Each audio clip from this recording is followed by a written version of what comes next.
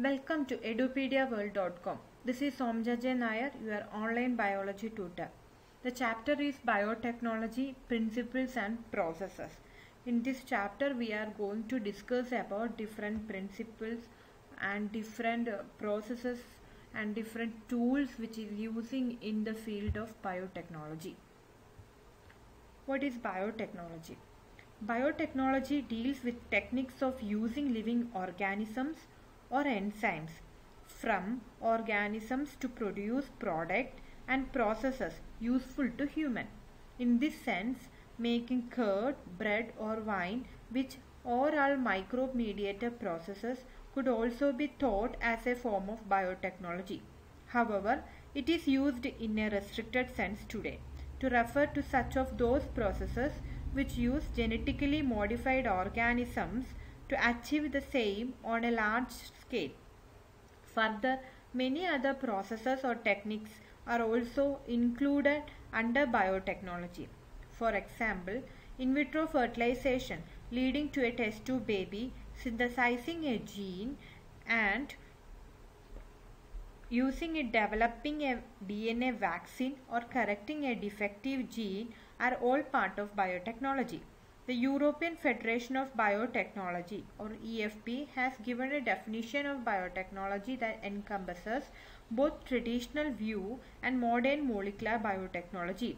The definition given by EFB is as follows: the integration of natural science and organisms, cells, parts thereof and molecular analogues for products and services.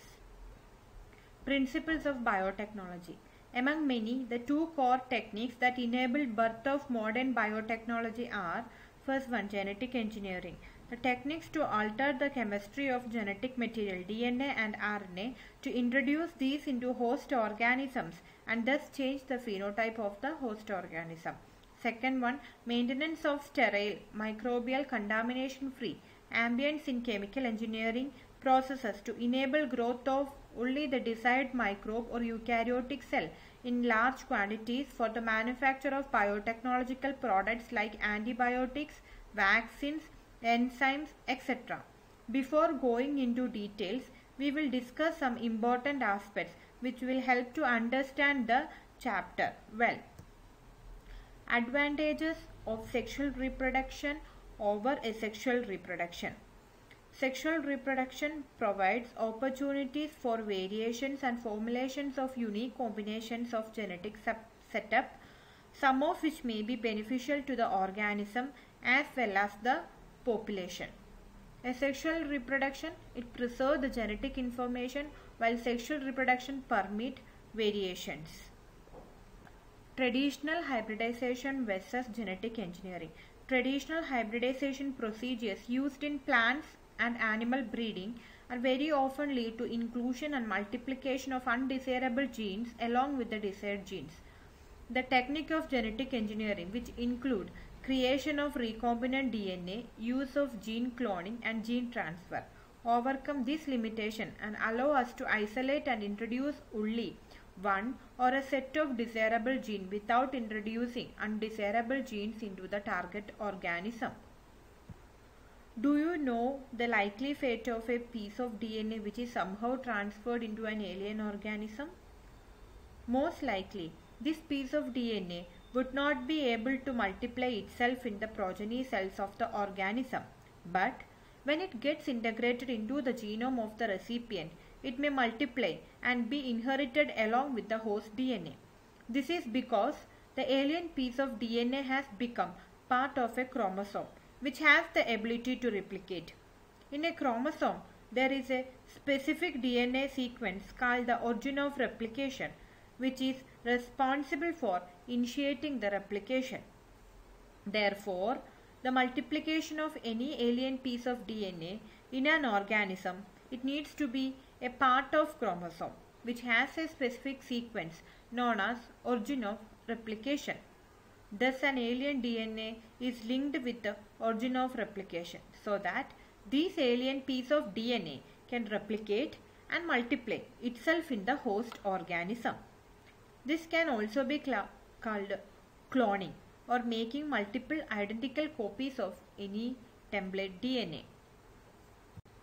Construction of an artificial recombinant DNA molecule. The construction of the first recombinant DNA emerged from the possibility of linking a gene encoding antibiotic resistant with a native plasmid, that is autonomously replicating circular extrachromosomal DNA of Salmonella typhimurium.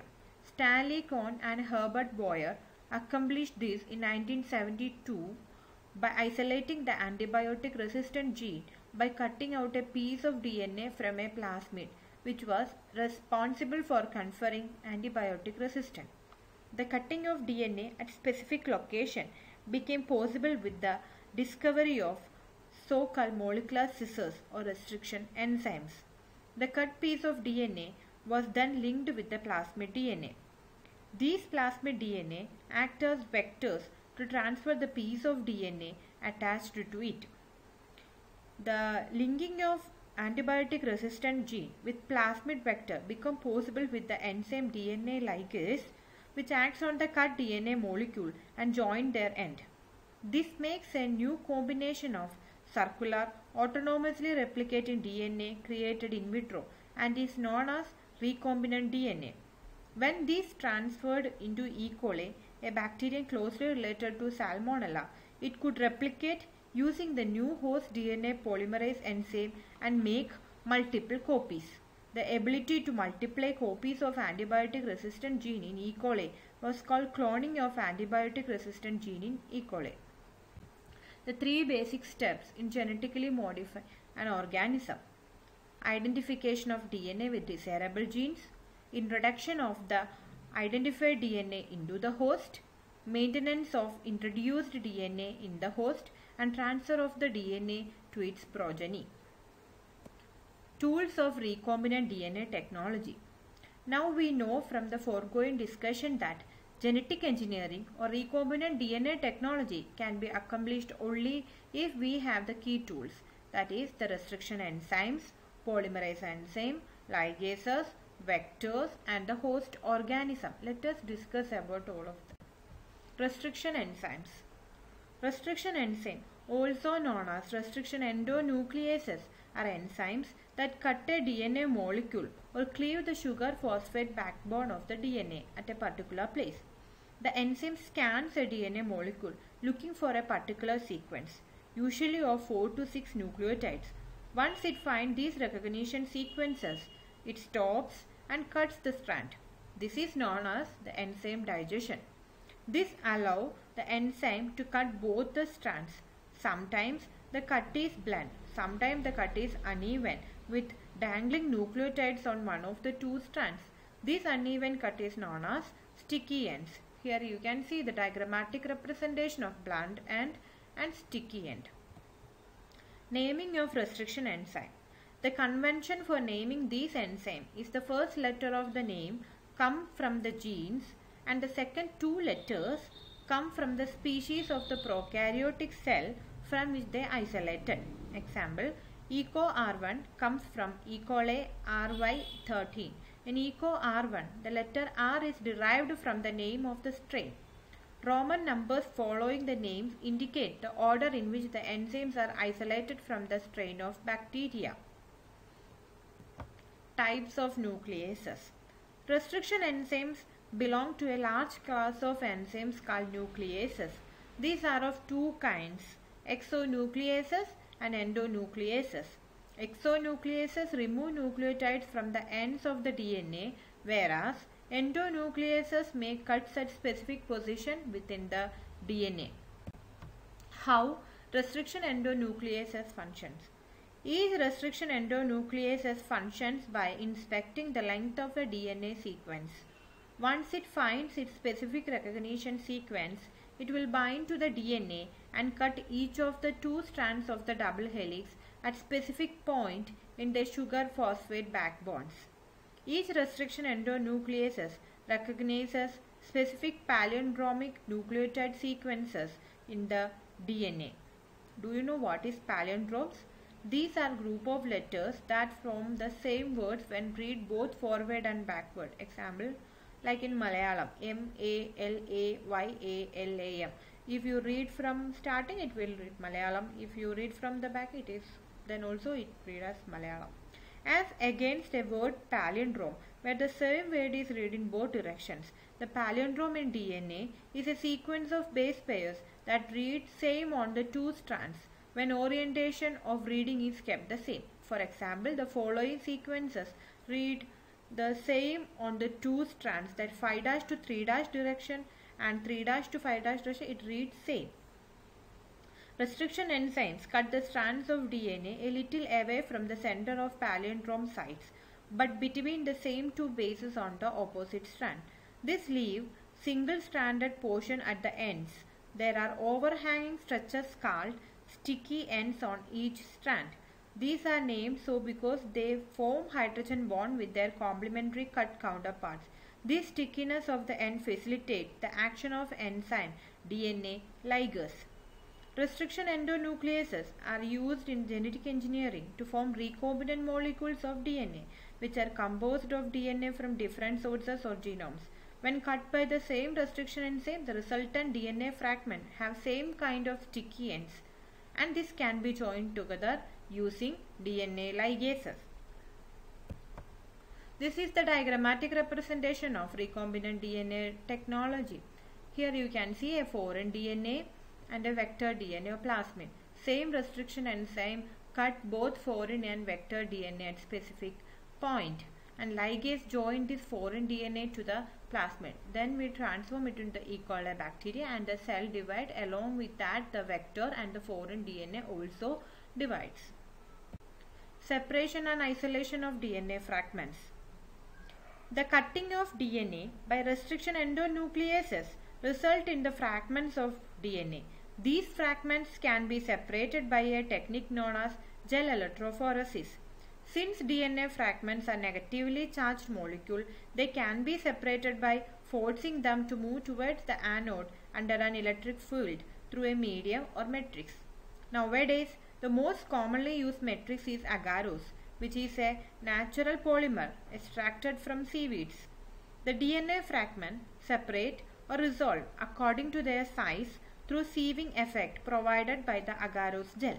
Hence, the smaller the fragment size, the farther it moves. The separated DNA fragment can be visualized only after staining the DNA with a compound known as ethidium bromide, followed by exposure to the UV radiation. You cannot see pure DNA fragment in the visible light and without staining. You can see bright orange colored bands of DNA in an ethidium bromide stained gels which is exposed to UV light. The separated bands of DNA are cut out from the agarose gel and extracted from the gel piece. This step is known as elution. The DNA fragment purified in this way are used in constructing recombinant DNA by joining them with cloning vector. This is a diagrammatic representation of an agarose gel electrophoresis. Here you can see a typical agarose gel electrophoresis showing migration of undigested, that is in the lane 1, and digested set of DNA fragment, that is from lane 2 to 4. Cloning vectors. A DNA molecule that carries foreign DNA into a host cell replicates inside a bacterial or yeast cell and produces many copies of itself and the foreign DNA. The insertion of fragment into the cloning vector is carried out by treating the vehicle and foreign DNA with a restriction enzyme that creates the same overhang, then ligating the fragments together. There are many types of cloning vectors. Genetically engineered plasmids and bacteriophages such as phage lambda are perhaps most commonly used for these purposes. Other types of cloning vectors include bacterial artificial chromosomes or BAC and yeast artificial chromosome or YACS. Types of cloning vector. First one, plasmid. An extra chromosomal circular DNA molecule that autonomously replicate inside the bacterial cell. The cloning limit is 100 to 10,000 base pairs or 0.1 to 10 kilobases kb. Phage. Derivatives of bacteriophage lambda, linear DNA molecule whose regions can be replaced with a foreign DNA without disturbing its life cycle. The cloning limit is 8 to 20 kb. Cosmids are extra chromosomal circular DNA molecules that combines features of plasmids and phages. The cloning limit is 35 to 50 kb. Bacterial artificial chromosomes or BAC based on bacterial mini F plasmids. The cloning limit is 73 to 300 kilobases. Yeast artificial chromosomes or YAC are artificial chromosomes that contain telomeres, origin of replication, a yeast centromere, and a selectable marker for identification in yeast cells. The cloning limit is 100 to 1000 kbs. Features that are required to facilitate the cloning into a vector. First one, origin of replication or ORI. This is sequence from where replication starts, and any piece of DNA when linked to this sequence can be made to replicate within the host cells. This sequence is also responsible for controlling the copy number of the linked DNA. So, if one wants to recover many copies of the target DNA, it should be cloned in a vector whose original support which have high copy number. Selectable marker. In addition to ORI, the vector requires a selectable marker which help in identifying and eliminating non-transformants and selectively permitting the growth of transformants. Transformation is a procedure through which a piece of DNA is introduced in a host bacterium. You will study the process in subsequent sections. Normally, the gene encoding resistant to antibiotics such as ampicillin, chloramphenicol, tetracycline or kanamycin, etc. are considered useful selectable markers for E. coli. The normal E. coli cell do not carry resistance against any of these antibiotics. Cloning sites. In order to link the alien DNA, the vector needs to have very few, preferably single recognition sites for the commonly used restriction enzymes. Presence of more than one recognition site within the vector will generate several fragments, which will complicate the gene cloning. Vectors for cloning genes in plants and animals. Once a gene for a DNA fragment has been ligated into a suitable vector, it is transferred into a bacterial, plant or animal host where it multiplies. This is a diagrammatic representation of the E. coli cloning vector PBR322. E. coli cloning vector PBR322 showing restriction sites HIN3, ECO-R1, BAMH1, SAL1, PVU2, PST1, CLA1. And origin of replication and antibiotic resistant genes like ampicillin resistant genes and tetracycline resistant genes. Rope codes for the protein involved in the replication of the plasmid. How antibiotic resistant gene in the plasmid help cloning? The cloning vectors will have more than one antibiotic resistant genes like ampicillin resistant genes and tetracycline resistant gene together. The ligation of alien DNA is carried out at a restriction site present in one of the two antibiotic resistant genes. For example, you can ligate a foreign DNA at the BAMH1 site of the tetracycline resistant gene in the vector PBR322. The recombinant plasmid will lose tetracycline resistance due to the insertion of foreign DNA, but can still be selected out from non-recombinant ones by plating the transformants on ampicillin containing medium. The transformants growing on ampicillin containing medium are then transferred on a medium containing tetracycline. The recombinants will grow in ampicillin containing medium but not on that of containing tetracycline. But the non-recombinants will grow on the medium containing both the antibiotics. In this case, one antibiotic resistant gene helps in selecting the transformants, whereas the other antibiotic resistant gene gets inactivated due to the insertion of the alien DNA, and this helps in the selection of the recombinants. This is the diagrammatic representation of the insertional inactivation. Here you can see the selection of recombinants.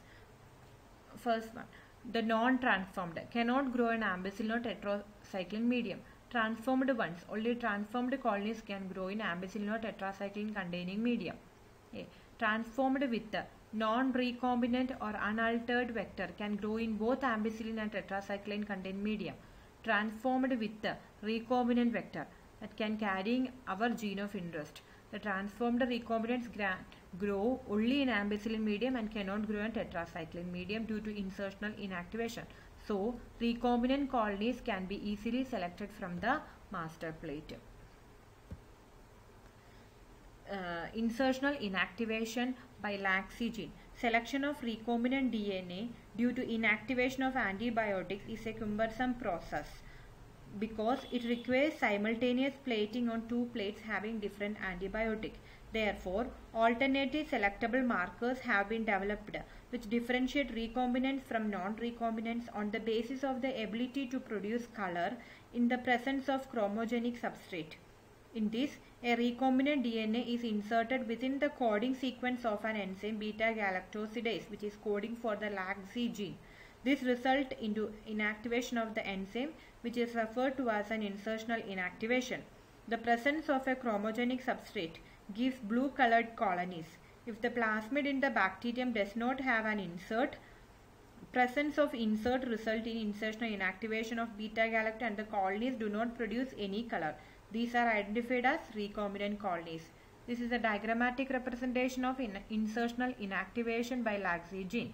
First, plasmid DNA and foreign DNA are both cut with the same restriction enzyme, and the plasmid has the gene for lactose hydrolysis, that is the laxy gene that encodes for the enzyme beta-galactosidase and ampicillin resistance. Then foreign DNA will insert into laxy gene. The bacterium receiving the plasmid vector will not produce the enzyme beta-galactosidase if foreign DNA has been inserted into the plasmid. Then the recombinant plasmid is introduced into the bacterium which become ampicillin resistant. All treated bacteria are spread on a nutrient agar plate containing ampicillin and beta-galactosidase substrate and incubated. The beta-galactosidase substrate is called X-gal. Only bacteria that picked up the plasmid will grow in the presence of ampicillin. Bacteria that hydrolyze X-gal produce galactose and an indigo compound. The indigo turns the colonies into blue color. Bacteria that cannot hydrolyze X-gal produce white colonies. Thank you. Thus I am winding up this video. In the next video we will be discussing about the other principal processes and other important tools which is used in the field of biotechnology.